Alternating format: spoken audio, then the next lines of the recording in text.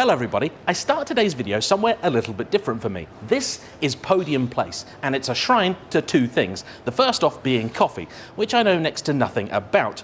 This one I think is smoky bacon, that is cheese and onion, and this, whatever it is, I think is salt and vinegar, but beyond that, I am absolutely clueless. Why am I here then? Well, as you may have guessed, the other half of this business is something I am a lot more familiar with.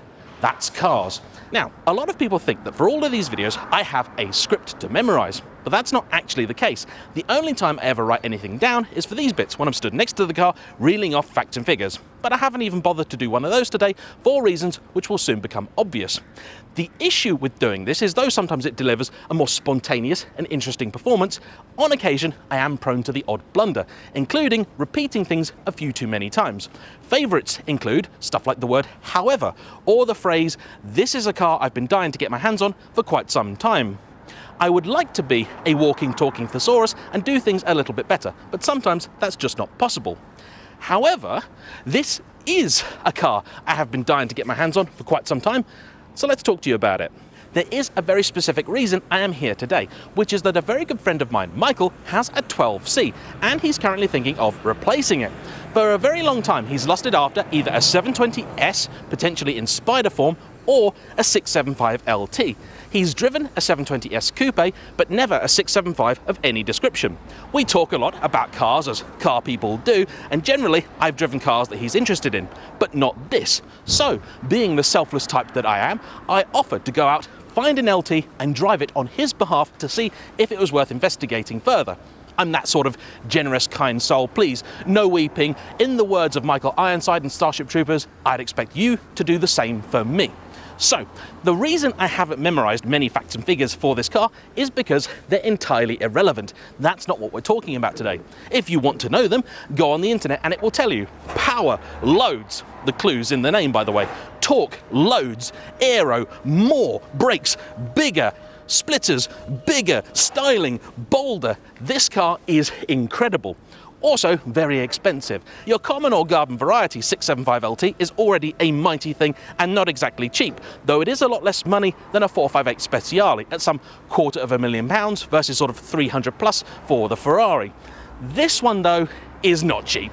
The Carbon Edition is a 1 of 25 car. They only made some 1,000 675s overall, and this particular one we believe is the only one of its kind left in the UK. There were some 5 here, I think, and I don't believe any others still remaining are blue tinted. I saw it up for sale at Alistair Bowles a few years ago, and all of my friends agreed this was by far the best looking McLaren we'd ever seen. So I'm going to try very, very hard not to scratch it on account of the fact it looks very, very expensive if I do. But I digress. Why is it that I've been so deliberately lazy when it comes to researching all the facts and figures about this car? Something I normally care quite a bit about. Well, that's simple. This is certainly a much faster car than the 12C. In fact, the rumour was at the time, given the right conditions and time of day and track, it was just about as quick as the P1 hypercar. However, speed isn't really a problem even in the 12C or a 540C. They're already seriously quick cars. You see, speed is not the problem. The 12C is already a ludicrously fast car, and a couple of weeks ago I swapped that for the 430 Scuderia for a weekend, and Michael greatly enjoyed the Ferrari, despite the fact it was a slower car. What he enjoyed was the interactivity of it, the excitement and the drama. He's hoping that this will be able to give him all of the stuff he loves about the 12C, the ride comfort, the great storage space, the fact you can take it on long journeys very easily, but with a little bit of that added drama that the Ferrari has and the McLaren was criticised for lacking on launch.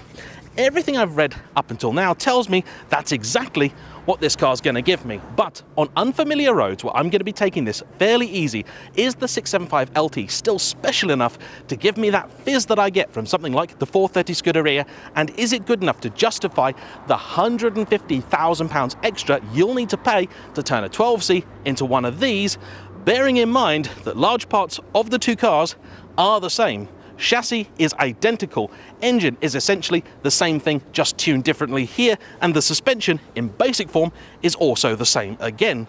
Can McLaren really have done that good a job? Let's find out.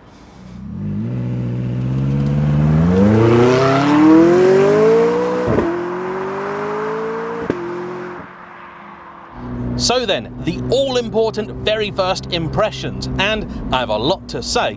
Handy really, because if I didn't, it'd be a rather short and boring video. First things first then, this car looks absolutely sensational. It's very easy to forget, but when this car was made, McLaren Automotive itself was still very much in its infancy. The 12C had landed back in 2011, and as opening shots go, that was rather impressive. It was certainly a fast car, that was never in doubt. However, criticism of it was generally aimed at the fact it lacked a little bit of theatre. You could tell that McLaren hadn't really taken that into account when all their press releases said, well, we've bought a 458, we've measured that, we've measured this, and decided ours is better. I think they really believed that all supercar owners cared about was lap times, and though magazines would often have you believe that is the case, it really isn't. The styling was also criticised by some as being equally bland, though I think that's a little harsh because, as time has gone by, I think the 12C has grown into one of McLaren's most accomplished and cohesive designs. If you can say anything about the boys and girls at Woking though, it's that they don't stand still, because just a couple of years after the launch of the 12C, we got the mighty P1, one of the hypercar trinity of the 2010s alongside the Porsche 918 and Ferrari's LaFerrari. Like the 12C, the heart of the P1 was a 3.8-litre twin-turbocharged engine mated to a carbon fibre chassis, though in the P1 it's different to that in the 12C, 650 and 675. The key difference between the two really was that the Super Series was built to always have a convertible version, so the carbon fibre tub didn't have a section going over the passengers, whereas in the P1 it did. That's what they called the carbon fibre mono cage. They did a similar thing with the 720S Coupe. Not much later we got the 650S, which for a brief while McLaren pretended was going to sit alongside the 12C and form something of a model range. However, not really anybody was fooled. The 650 was a lot more car, but not a lot more money, so very soon on McLaren said, yeah, actually okay, we're not going to do the 12C anymore. Visually, the biggest change for the 650 was the adoption of a P1 style front end, which was dramatically different. However, it was an odd looking duck if you were already familiar with the 12C, because the rest of the car wasn't really all that different. So it did very much look like a 12C with a P1 front end on, and that's slightly odd.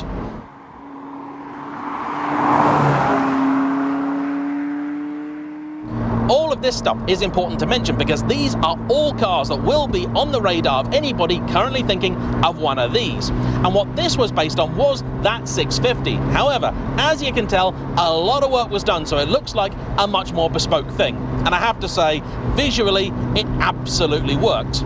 Though, here is the first of my downsides. I'm not impressed with the interior in this car. It's very, very good. Don't get me wrong, it's an excellent interior in fact.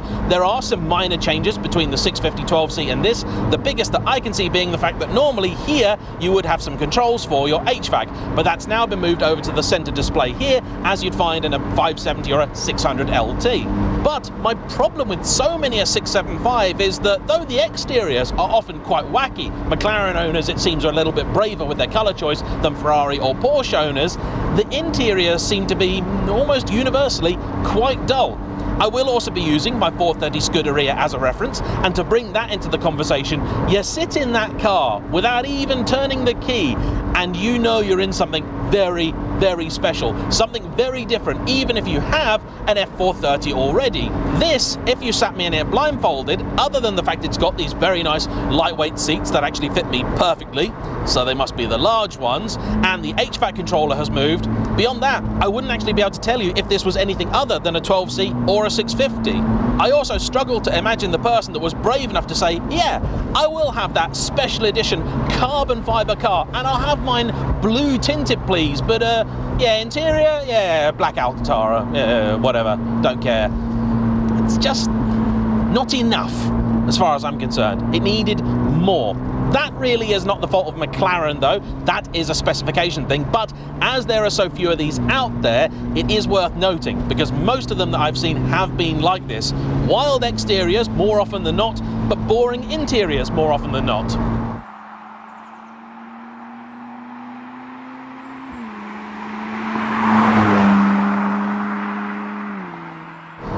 I also also mentioned earlier that a big part of what I'm trying to do today is not find out what this car's like going hell for leather, because I think we already know it's probably brilliant, but instead, what is it like at normal speeds? What's it really like when you're pootling through town, just driving along normally in traffic as I am now? We actually had a bit of a head start on that, I'll confess, because we've already done our drive-by shot. So myself and my assistant Anthony from the channel Sports and Touring, who's currently over at Podium Place doing a little bit about the rest of the facilities there for our second channel, JAYEMM Friends. If you want to know more about that, check the video.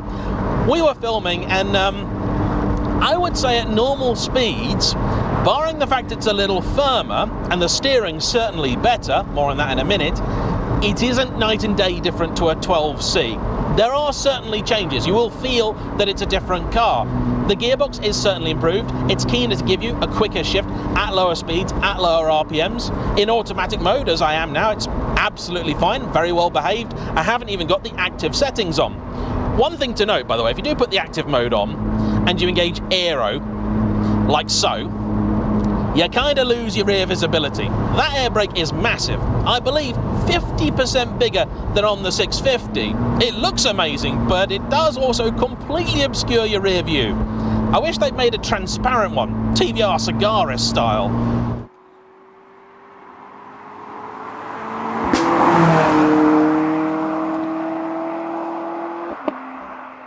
In many ways, I suppose the closeness between this and a 12C or a 650S is actually a very good thing. It's still an incredibly usable car, still very compliant, very comfortable. Even if you stick the handling into sport mode, it's actually very, very nicely damped. McLarens pretty much always have been. Again, as with other cars, the engine doesn't really give you all that much, below about 3,500 RPM, but to pootle about in, it's perfectly good enough, and I could see myself doing big miles in a car like this. It's a shame, really, that very few people do, and this particular example is on just shy of 2,600 miles. That's tragic, though I am incredibly grateful to this car's owner, John, for letting me have a go in it. As I may have mentioned already, he is the man behind Podium Place and clearly loves his cars. But you know something, every now and again, the traffic does go away, the roads do clear up a little bit, and then you have an opportunity to play. So, what's this legendary McLaren really like when you can have a bit of fun?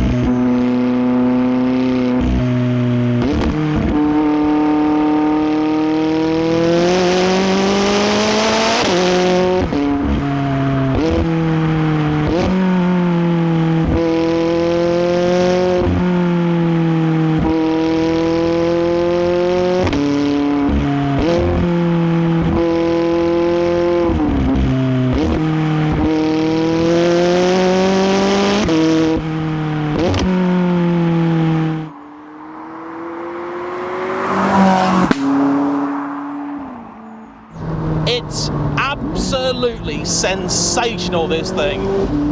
First off, the speed of it. Oh my word. I've driven some quick cars, some really quick cars, and I've owned a few too. And I know kind of in my head this should be sort of similar to a 650, which is already a ballistic car, but my life, it feels like nothing can prepare you for what happens when you put your foot down. If those turbos are spinning, it's almost irrelevant which gear you're in. This thing is mighty. I know McLaren really were on a mission to try and make this car more exciting, more interesting, and in some ways they certainly succeeded, though a couple of the things they did are a little contrived.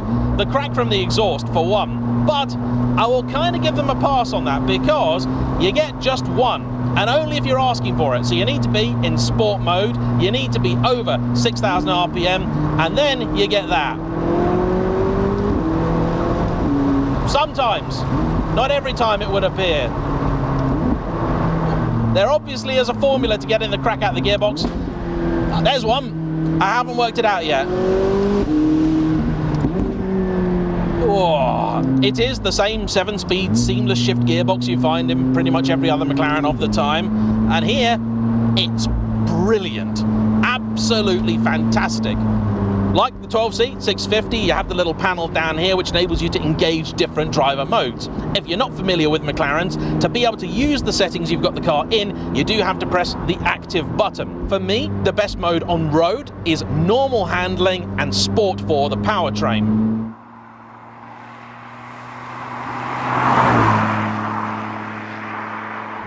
One of the big changes, as far as I can see, is actually a very helpful one, something they did in the later cars such as the 570 and 600.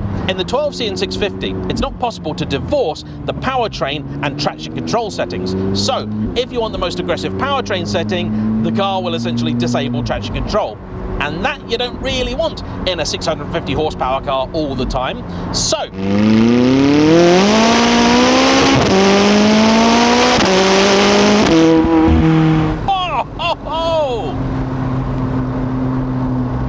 anyway, in here, you've now got the ESC off button hidden within the handling section. And that means if you press it once when you've got the car in sport mode, you'll get reduced ESC. Hold it, and then it will be completely off. This is something McLaren should have done from the off. My only gripe with it is that in normal handling mode, you can't do that. It's a frustration. But here, honestly, I'm really not worried. The reality is I'm actually going fairly easy on this car. A, because it's not mine. B, because it's worth an enormous sum of money, probably 450 grand to £500,000 for this exact one. And it's on Trofeo tyres that are 6 years old. And it's greasy and wet out there. This being said, the car's doing a surprisingly good job.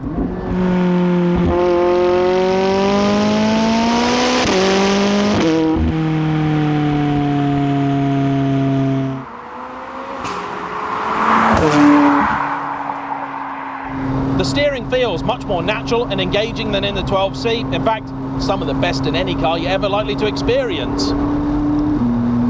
If you'd asked me about an hour ago whether you should buy a car like this, I probably would have said no.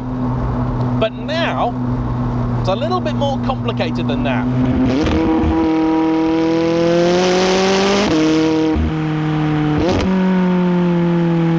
So then, conclusion time. Should my friend Michael chop in his 12C, get one of these, hold on to that, or do something else? Well, I know he enjoys driving, and driving hard.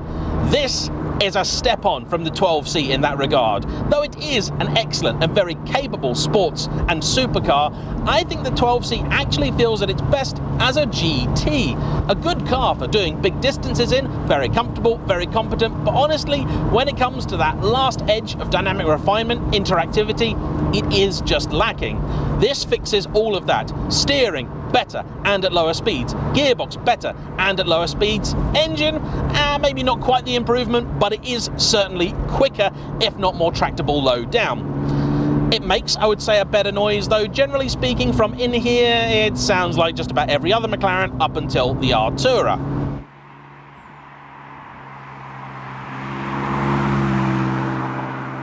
Finding a good spec, I know, is quite difficult. He's also currently toying between the idea of either buying a Spider or a coupe with the roof scoop, and that I think would be a very, very special thing. But for me, a large part of the appeal of a McLaren has been the fact that because of the carbon tub, you can have the Spider thing without really any compromise. In fact, you also get a handy bit of storage at the back still, courtesy of the tonneau cover, which when not in use, you can access for storage space.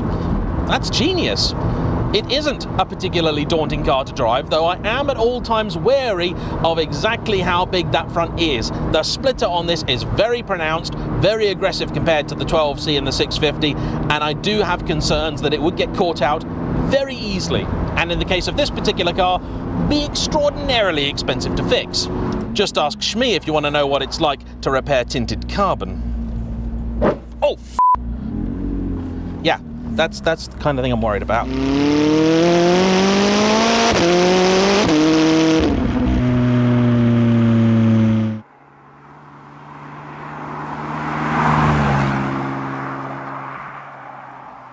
As an object of desire, I would say, yeah, this is head and shoulders above the 12C. It's gorgeous, looks very much its own thing, and it really works.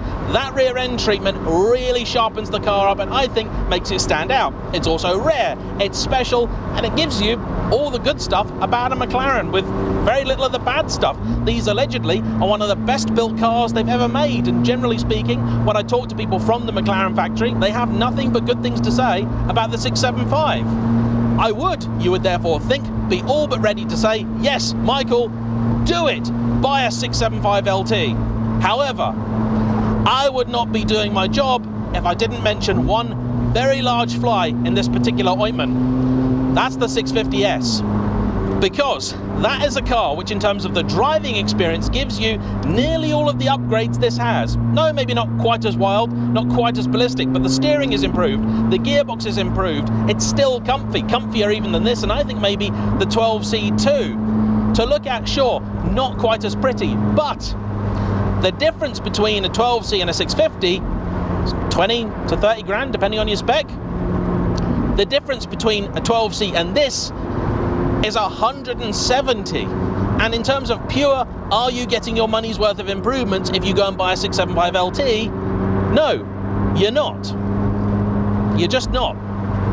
It also is a car, when you drop down to lower speeds like this, maybe I'm spoiled, and I confess that is a definite possibility. I'm a lucky, lucky boy, get to play with a lot of nice toys. But it really doesn't feel any different at all to the others. Now, when you're on that motorway, when you're driving along, yeah, sure, people will wave and smile at you, but they'll do that in a 12C. I think he needs to make the decision, and I'll let you know how that goes. If I said to him, no, don't do it, and he went and did it anyway, I think I'd forgive him. Wow.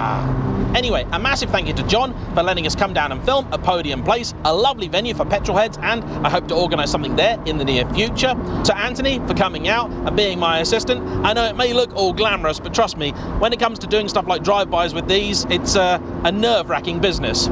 And as ever, a huge thanks to you for watching. Don't forget to hit the like button, comment down below, subscribe if you haven't already, because that's what makes this possible. And if you have subscribed already, do make sure you've checked the bell icon so you'll be notified of every new video release. And whatever it is, I hope to see you for the next one. Bye-bye.